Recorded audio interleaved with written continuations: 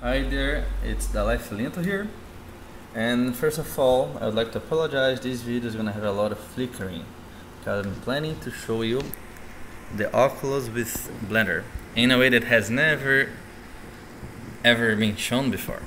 So what we have here already on play is the virtual reality add-on, and I coded for Blender as part of our activities at Visgraf.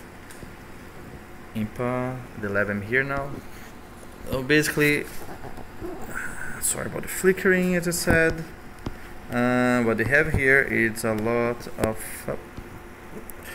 is a way to explore the virtual reality scene, well, the Blender scene through virtual reality. So before you finish your rendering, before you finish your game, whatever, you can preview with all in Blender. Okay, it works with shaded mode. It works actually really nicely with the wireframe mode. It actually gives me one of the best results. Well, it gives the best performance, definitely. So this way you can explore your whole scene. Just to be clear, I'm recording the device, because if I just move the device, what you see there is a preview. Let's change again to the shaded mode. Moving the camera again, and that's all fine. But what happens if you want to record to actually preview the render? We all know that Cycles has its own preview mode, so you can preview the render before it's finished in the viewport. But at this moment there's no solution for VR. You need to go through your rendering process, save out the image, and then preview it in a third-party application or whatever. So now I have this extremely experimental rendered option,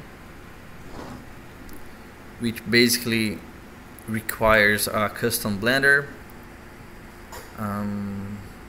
Basically that's all it requires, and a branch for the add-on.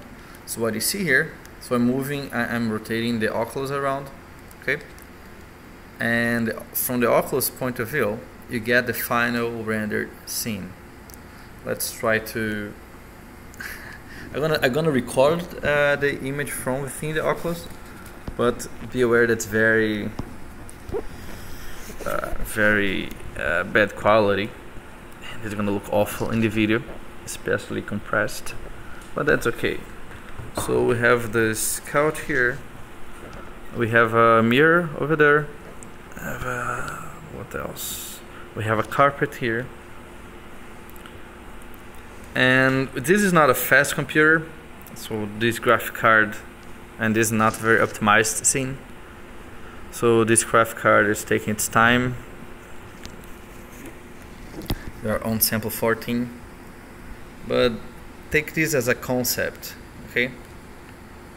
The longer you wait, the more defined you get your view from the Oculus. And that's pretty much about it. It's basically a concept for this to be used in production. I know probably the approach I took would need to be less hacky, but I'm happy with what we have. I mean, I haven't seen these explored in other softwares yet. I hope you like it. I'm at the VR lab in IMPA in Brazil. We're part of the Visgraf, which is headed by Professor Luiz Velho. Hope you like it. Bye.